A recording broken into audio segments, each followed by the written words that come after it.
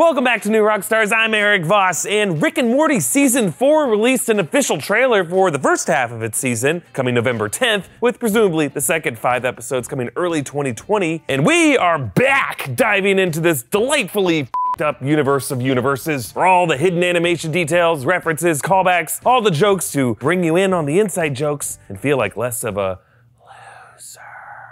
I'm gonna break down this trailer shot by shot to get a sense of what episodes we might be looking at, what subtle jokes there are already sneaking in there, and what insane theories we might have just gotten confirmed. Spoiler warning in case any of my speculation is too accurate and that ruins your life. Let's get started. Okay, the trailer opens on Rick's ship swooping into this picturesque planet, the same one from the animation still that was released last summer. If you look closely, he appears to be alone in the ship, meaning this is likely a different moment than the next shot that shows Rick and Morty entering this Raiders of the Lost Ark style temple. Notice the spike traps on the ceiling, the circular patterns on the floor, probably where more spikes will shoot up as they walk over them, just like they did on Indy. Now later, they'll zip on these protective suits to block the darts that shoot out of the walls. I'm wondering what those statues are. Maybe it's the statues' backpacks, but part of me is wondering if whether these could be like ancient Morty statues, like maybe some ancient cult of interdimensional Mortys from an older time. Oh, and by the way, the music throughout this trailer is the EDM beats of Justice, the tracks Genesis and Stress. Next, Morty runs with Chachi, a blue cat creature, away from these tongue slug looking guards, and they're bringing something back in his backpack for Rick, and then Chachi's head is blown open. I like how the animators dangled his tongue out. They also frame Rick through Chachi's wound hole. They've done a similar shot before, like when Rick lasered the guards in the head in the Pickle Rick episode. Moving on to this shot of Morty scaling up a cliff wall while Rick floats beside him in a hover chair. This is an homage to the scene in Star Trek V, The Final Frontier, the best of the Star Trek movies. Just kidding, it's not. When Kirk climbs El Capitan in Yosemite and Spock floats up next to him in hover boots, just like Morty does, Kirk falls, Spock swoops down to save him. We'll see if Rick's is nice. Actually, if you look closely, you can see the reason Morty loses his grip. There's a little critter that crawls out and pokes or bites his hand. When Rick's fast food bag floats by, you can see that it is an Arby's bag, adding Arby's to Carl's Jr. and McDonald's as Rick and Morty fast food chain cross promotions. Let us see how many fans lose their minds trying to get a limited edition Rick roast beef or whatever it is. Then Rick and Morty tried to mine these blue crystals out of a geode before ending up in a shootout. Then Rick and Summer are nearly incinerated by dragon fire. That's the end of the Morty Gets a Dragon experiment. Are you gonna slay it? First off, I always slay it, queen.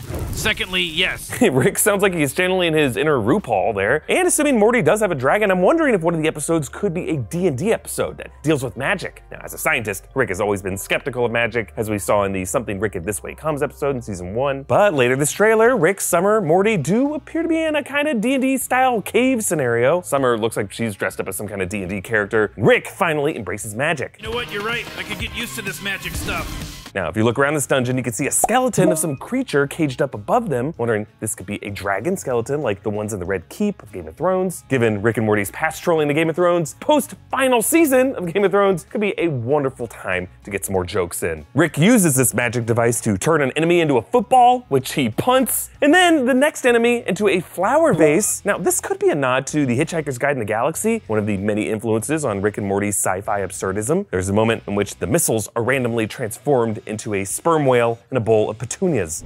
Curiously, the only thing that went through the mind of the bowl of petunias as it fell was, oh no, not again. Moving on through the trailer, we also get the return of Mr. Meeseeks, looking delighted as they riot and destroy a city street. Presumably, their task is a more long-term one, like destabilizing society, which is why they aren't screaming existence as pain right now. Since their amazing introduction in the season 1 episode Meeseeks and Destroy, a few Mr. Meeseeks have popped up here and there, like in season 2, in the background of Blips and Chits, and in season 3, in a cage in one of the Morty's Mindblower memories. Then there's this wild shot of Beth and Summer melee fighting on an airport tarmac, Beth with a broom and a trash can lid, Summer with a golf club, presumably taken from the clubs on the luggage rack back there. There's a huge hole in the glass on the walkway above. Who knows what the hell's going on here? But next up, there's a shot of Morty taking down some bullies with bats. There's one stuck in some goo, another sucked into an orb-like device. Actually, that second bully might look familiar to you. He was one of the assholes that Summer and Rick beat up in the X Gonna Give It To You montage. The one people thought looked like Randall from Recess. The cop pulls up and radios in. We've got an Akira-type situation going down behind the mall. He's referencing Akira, in which the government experimented on kids to create super soldiers, but then one of them, Tetsuo, becomes too powerful, just like Morty here. And if you look closely at Morty, he has some glowing device ice on the side of his head. Now, some are saying this could make him Evil Morty, but as we saw in season 3, Evil Morty is now president of the Citadel. I'd imagine he'd have some bigger plans in his mind than like bully revenge. So perhaps this Morty is being like remotely controlled, or maybe just not fully in control of his own actions as he has been weaponized. But next there's a shot of this monstrous head being melted with acid. Kind of looks like mutant Jerry to me, but whatever this is, it has like this kind of fungal growth and a second mouth and a second set of teeth inside its main mouth. Its whole appearance and the noise it makes as it melts evokes the alien from John Carpenter's The Thing. This could be connected to that cloning microwave that Rick has in the garage, in which human flesh comes out looking kind of raw and primordial like this. And then Rick gives Morty this salve. Let that salve sit for 10 minutes or you'll die. Don't let it sit for 12 or I'll have to hunt down what you become. In the episode's final clip, we see exactly what Rick will have to hunt down as Morty morphs into this demonic beast.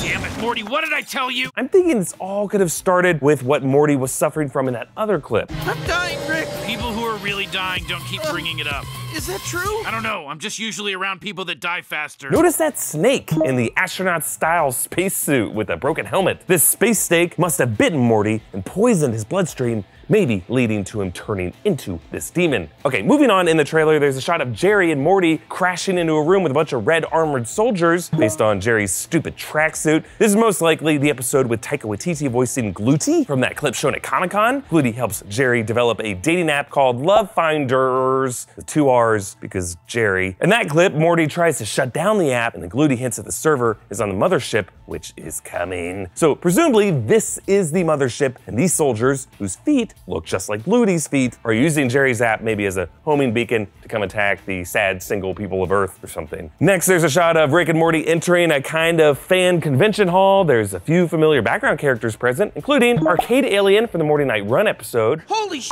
This guy's taking Roy off the grid! This guy doesn't have a social security number for Roy! A few others from Blips and Chits are at this convention as well. There's also a 3-boobed alien, like Jerry's girlfriend Kiara last season, both a nod to the 3-boobed woman of Total Recall. Rick phase shifts through a security guard by touching the inside of his lab coat, which he then uses in another great move. Lab coat, rip off Dr. Strange.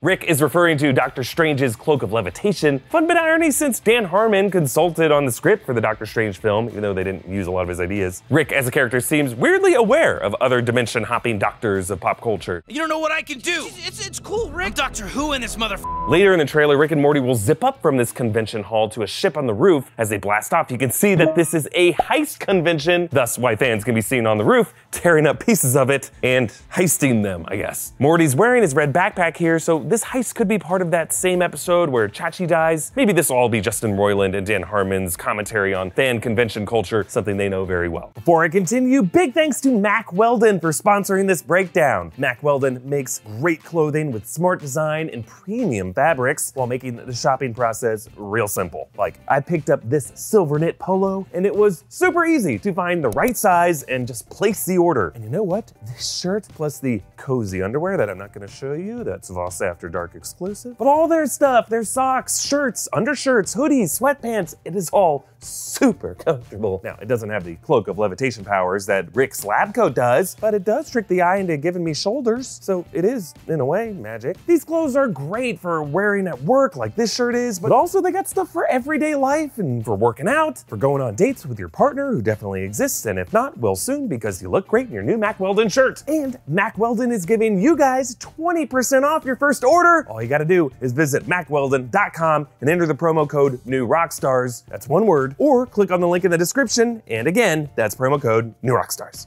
Okay, back to the trailer. Mr. Poopybutthole returns, perhaps now Professor Poopybutthole, in a college lecture hall. Now, whatever he's lecturing about is really setting off these hipster students who ninja down to him and attack. He uses his cane, kind of like Galahad with his umbrella in The Kingsman. Actually, if you go frame by frame, you can see each of these dudes spewing out blood when Mr. Poopybutthole takes them down. My guess is that this episode could feature Mr. Poopybutthole as a professor who says something offensive during a lecture and then gets attacked by all the triggered students. Maybe even the rioting Mr. Meeseeks are an extension of the rage of these students. Then Rick fights a rock monster, which could be set in that maybe D&D episode I mentioned earlier.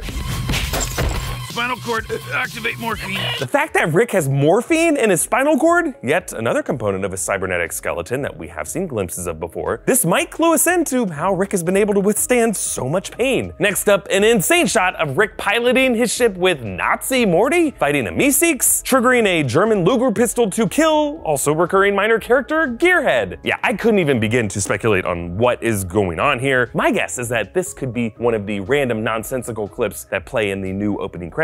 And then, finally, there is what I consider to be the oddest moment of the trailer. You know what? This one counts as one of your adventures. Okay, here's what's weird about it. This Morty adventure card is a callback to the Season 3 Vindicators episode. I, Morty Smith, invoke my right to choose 1 in every 10 Rick and Morty adventures. Read them in.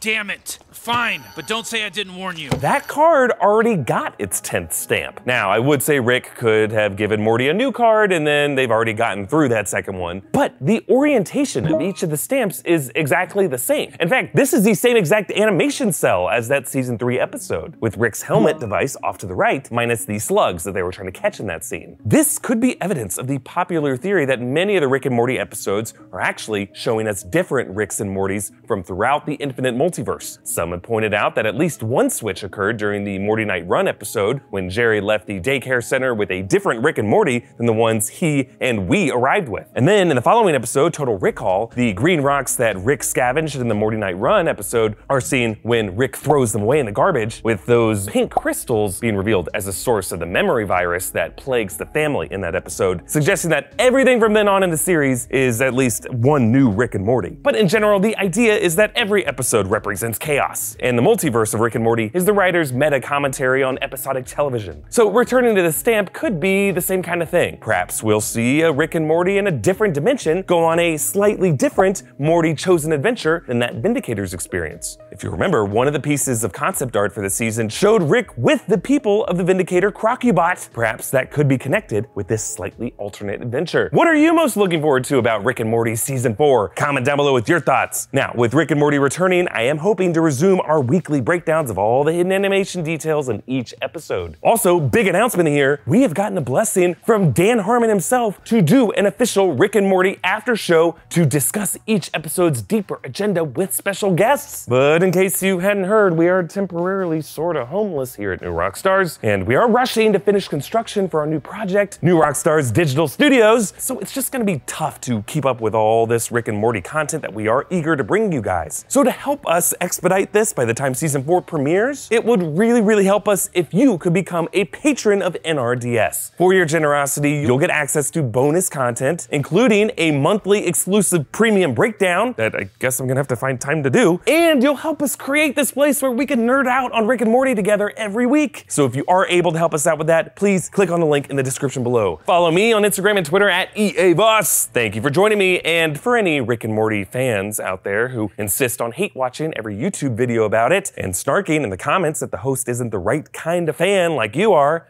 much obliged.